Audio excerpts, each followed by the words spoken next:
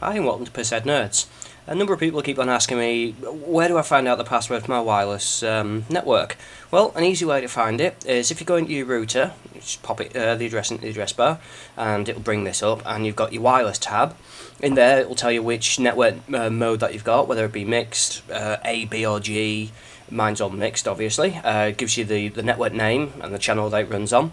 And the important one is one that says wireless security, because in here it gives you the security mode, which is WPA, WEP, or whatever else you've got there.